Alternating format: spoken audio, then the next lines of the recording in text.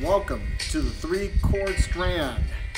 It is Freeology Friday. The Three Chord Strand is a ministry of the Nation of Christ Church in Port Clinton, Ohio, led by the capable leadership of Bishop Anthony Calloway.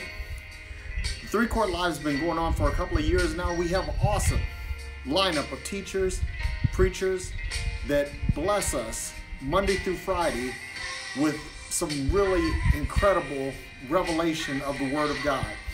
On Mondays, we have the tag team duo of ministers Michelle Brown and Tammy Wilson, and they are breaking down all kinds of barriers, stereotypes about women in ministry, things about what we're supposed to have in Christ, and so on and so forth. And they are just an absolutely fabulous teaching combination. They're like a 1-2 punch of love and grace.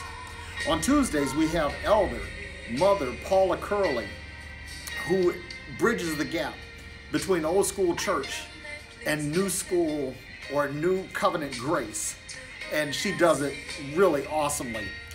And she is the founder and the head of the Freedom Fighters Cell Group of the Nation of Christ Church. On Wednesdays, we have the co-founder of this ministry, Bishop Anthony Calloway, teaching from his book, The Mind Game, M-I-N-D, Moving in New Directions, or like I like to say, moving in new dimensions, because it's a dimensional shift. It's not just directional. Directional is just direction, but dimensional, it's like from here to eternity. And he's teaching from this book, and I'm going to tell you something. If you want to hear an eloquent, powerful teaching of the Word of God, you really need to listen to Bishop Calloway, and also you can get his book, The Mind Game, on lulu.com. On Thursdays, we have my friend and brother, the awesome Pastor Kyle Butler of New Beginnings in Paterson, New Jersey. And Pastor Kyle has been showing us the Father, and now he's showing us what God has placed inside of us. And this is a powerful, powerful revelation. And also, Pastor Kyle co-hosts with Pastor Lynn Bennett Jr. on the Grace Line on Monday evenings at 8 p.m. Eastern Time. You don't want to miss the Grace Line. I'm going to tell you something. That is an absolutely phenomenal ministry whose teachings will absolutely rock your world. And you need to have your world rocked from time to time. And it's Friday, so we're in Freeology Friday. And the song I'm playing today is At Last I Am Free by Chic. At last I am free. I can hardly see in front of me. I can hardly see in front of me. Listen, freedom is the objective. Freedom is why we're here. Freedom is what God had, and that's what He's given to us. And this freeology, it's either free theology or freedom from theology, depending on where you sit. I can hardly see in front of me. God, the song just ministers to me in such a way. Listen, I'm going to tell you, I hear the gospel in so many different places. You know, people think that you can only hear the gospel and gospel music, and I really believe that that is a myth. I believe that God puts His signature, His stamp on everything in the world. And I believe that if you look with eyes open, with your mind open, with your heart open, that you will hear, see, and feel the gospel. That being said, today I want to talk about an article that I saw. Oh my God, the premise of the article was this: should Christians watch Game of Thrones? Now, let me just say for the record, I have never watched Game of Thrones. My wife and I, we've been talking about sitting and doing a binge watch and kind of trying to get caught up just so that we can see what all the hubbub is about. But I don't watch it. However, I don't knock people that do. Listen, if you watch Game of Thrones, then good on you, mate. I mean, enjoy it. I don't care what it is that you watch. If you watch The Twilight Zone, or if you watch Twilight, it doesn't matter. Listen, I have a question that I want to start this discussion off with, and that is, what couldn't God do at the point of creation? What couldn't God do? What were God's limitations? What were God's restrictions? What is it that God couldn't do? Now, as you think about that, I want you to consider this, that God created us in his image to look like him, and his likeness to act like him. This means that the same restrictions that God had or didn't have, we have or don't have. Do you follow what I'm saying? In other words, God is not going to create a copy of himself to be a mere puppet. God created us to be a part of him. God created us to be an extension of him. And this is like what the Apostle Paul was talking about when he said that there are all these restrictions, you know, taste not, handle not, touch not. Do you follow what I'm saying? This restriction is a byproduct of religion. There is absolutely nothing that you consume in terms of recordings or music or television or movies or any of that. There are no restrictions. And watch this. People are going to say, oh, well, here's Derek again giving people a license to sin. Well, I'm going to tell you something. Here's statistically that 1 out of 4 drivers on the road are not licensed. 1 out of 4. In other words, 1 out of 4 people that you encounter on the nation's highways are unlicensed. And then there's probably even a bigger percentage of those who are uninsured. And yet they drive. Why? Because criminality does not require a license. You don't need a license to sin. Listen, when you're sinning just fine whether you have a license to do it or not. But what grace does is it gives you a license to be above it. If you operate in love, because love will go out of its way not to offend, and love will go out of its way to bless. If you're operating in love, then that means you won't be operating in sin, because listen, anything that's outside of love is sin, okay? So if you're not, if you're operating within love, you're not in sin, period, full stop. Now, some people say, well, what about pornography, Derek? What about it? Okay, yeah. You shouldn't watch pornography. And the reason why you shouldn't watch pornography is not because of any social more, because of any religious restriction, or God can't look upon you while you're looking at pornography. Listen, God is ubiquitous. He's everywhere, and he sees what you're doing. And I'm not saying that to put a guilt trip on you. I'm just saying that that's the deal. But watch this. Pornography objectifies sex, and it reduces the participants in pornography to mere objects. It's objectifying things. And when you objectify things, that's not treating things in love. It's not treating people in love. So if you're not operating in love, then it's sin. Do you follow what I'm saying?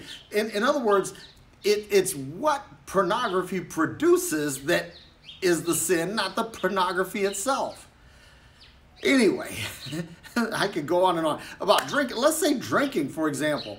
The same thing. If you're enjoying a glass of scotch, or if you're enjoying a cigar, or if you're enjoying a joint, that's not a big deal. But when you do it to the point where you are completely out of your mind and you're prone to do something that may hurt someone, that may offend someone, that may kill someone, then you're operating in sin, because that is not love. Do you follow what I'm saying? That if anything that is not of love is sin. Now the Bible says that anything that is not of faith is sin, but watch, faith works by love.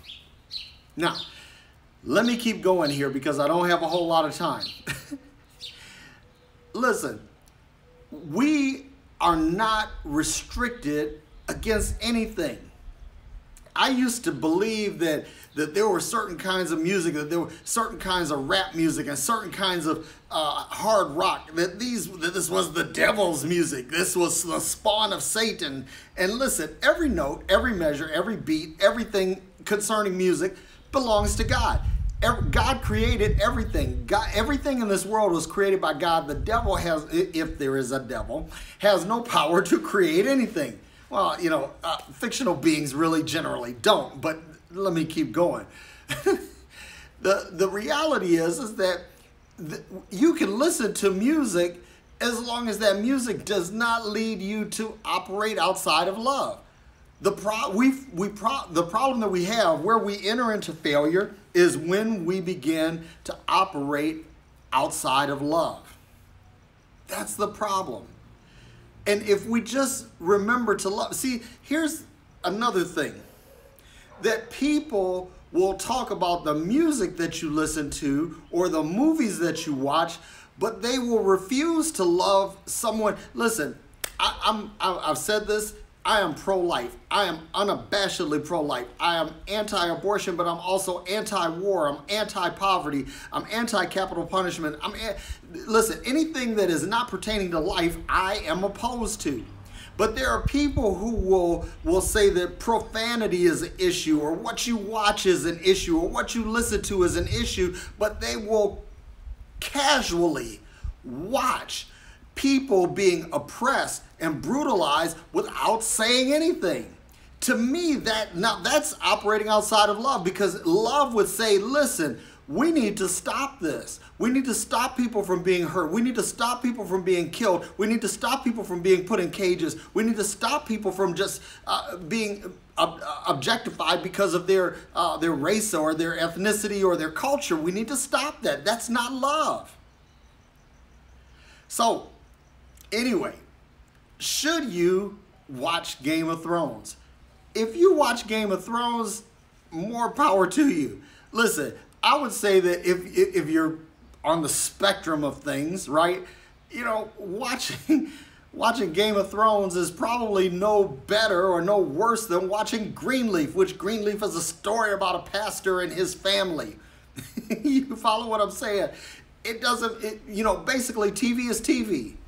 There is no devil's TV and there is no devilish TV. Watch this. If you watch something that causes you to operate outside of love. Now, again, let's talk about reality TV, because if you watch Maury Povich, they're fine, great. I don't watch it, but here's the thing, that if you see something on Maury that causes you to objectify or to denigrate somebody else in real life, then what you've done is you've operated in a sinful capacity. But watch this. God is so good that he knows what we've done before we've done it, and that's why the author of Hebrews said that he would remember our sins and iniquities no more. That means that everything that we've done before we've done it, God has already forgiven it and forgotten it.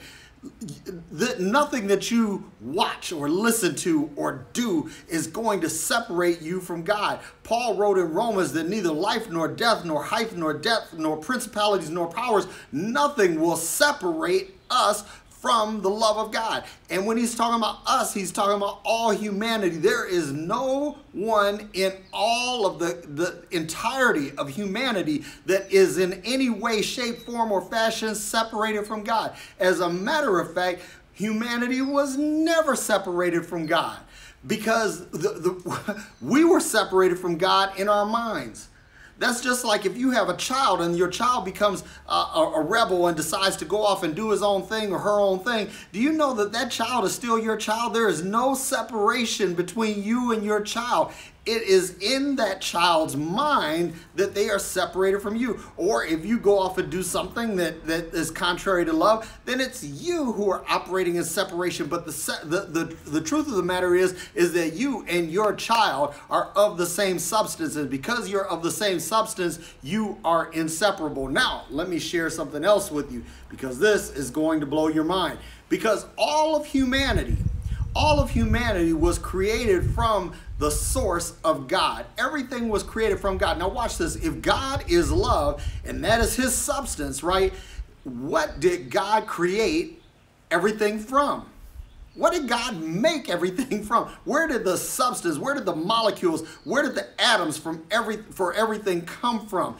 They came from him. And since he is love, everything that you come in contact with in your physical senses is of love. Everything was created for love, by love, because of love. Everything. And because all of humanity is created in the image and the likeness of God, that means we are all connected, that there is no separation between people. Listen, anytime you say that somebody should be separated because of race, because of culture, because of country or whatever, listen, in God's eyes, there are no borders. And since in God's eyes there are no borders, there should be no border walls. Instead of building bigger, taller walls, we should be building longer tables.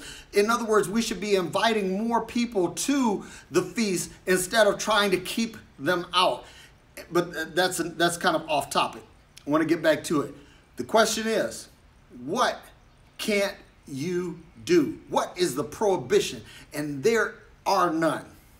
There are no prohibitions to anything. You can do exactly what you want to do. The thing is that when you wake up and you realize that Christ is in you, that the hope of glory is in you, that the mind of Christ is in you, that all of these things that God created, that he equipped you with from the factory, when you wake up to the realization of that, you will realize that there is no need to try to take from anyone. There is no reason to try to hurt anyone, to speak ill of anyone. There is no reason. Why? Because you have woken up to love. And that is the consciousness of righteousness. That when we operate in love, that means that listen, when you operate in love, you will not want to do anything that hurts anyone, that offends anyone. You will have empathy. In other words, you will always look at things not only through your own eyes, but through the eyes of others. You will not only want to walk in your own footsteps, but you'll want to walk a mile in another's shoes. Not only that, but you will actually begin to develop an emotional bond, a caring, a feeling, a need to be concerned about what others are going through. And when you get to all of that, you just realize that there are no boundaries. There are no restrictions. If God is completely free, and yes, he is, there is absolutely nothing that God cannot do. That means God created you to be able to do everything in this space. That's what he created us for. He created us to replicate him, to look like him, to act like him, to represent and replicate his will, his culture, and his intent here in this three-dimensional space. And I believe that when we begin to operate fully in love, that we will begin to operate as Jesus did post-resurrection. In other words, physical matter will no longer even be a hindrance to us. And that the second coming of Christ, as it were, because the second coming of Christ happened in 70 AD, but we'll see him when we begin to operate at the frequency of love. When we begin to vibrate at the same frequency that he does, like my sister, Dr. Kay Fairchild, said, that we natural beings are simply spirit beings slowed down to a point of perception.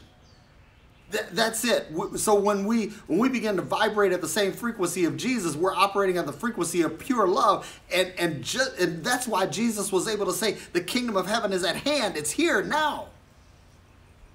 And the kingdom of heaven is a government without laws. It is a government without rules.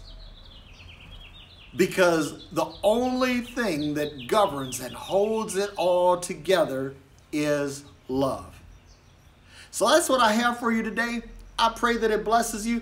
If this video blesses you, please consider sharing it with others. If you have any questions or comments, feel free to hit me up at comments@derekday.com or on my website at www.derekday.com. You can also hit me up on Instagram or Twitter.